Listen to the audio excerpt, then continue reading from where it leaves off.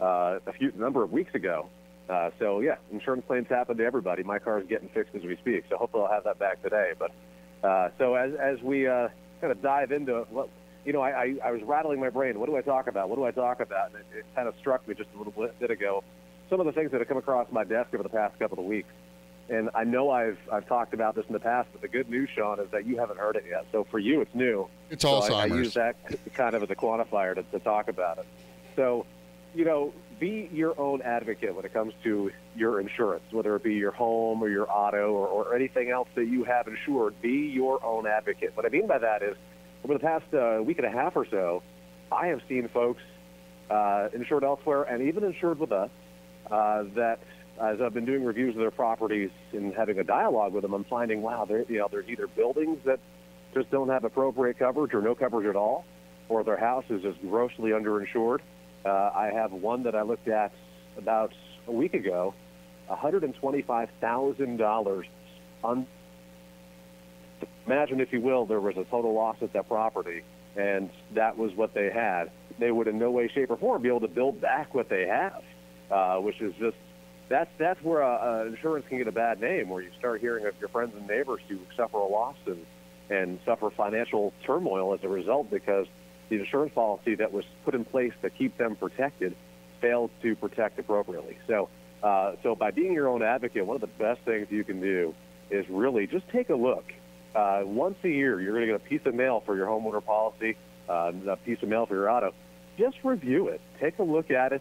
Kind of get to know what you've got for coverage, but more importantly, look at that value on your home, on your homeowner policy, and go, could we rebuild our house for that?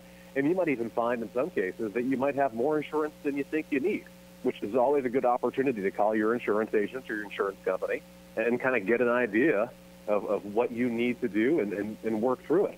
A lot of people still have that fear that if they call their insurance agent, they're just going to automatically see and that's the case. I've saved folks a great amount of money because crediting opportunities that weren't available before are available for them now because maybe they've done some updates to their home, installed some different protective measures like additional fire protection or some kind of alarm system.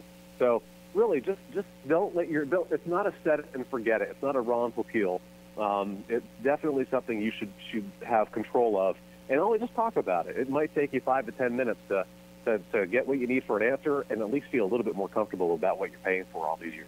I'm so grateful that you called in, buddy. I look forward to actually seeing you here in person next time around, though. We'll try it. I'll get my vehicle back today, and I'll be there next week. The only other time I didn't make it in was when Val was sick one time. I figured I was safer from a distance. Yeah, no kidding about that. Ebola, yes, very contagious. Phone number and address for you. At Barrett Insurance Agency, we're locally owned and operated, in fact, family owned and operated, right on Portland Street, right where there's no water right now, so we're wicked excited about that today. So don't come to get water because we don't have any.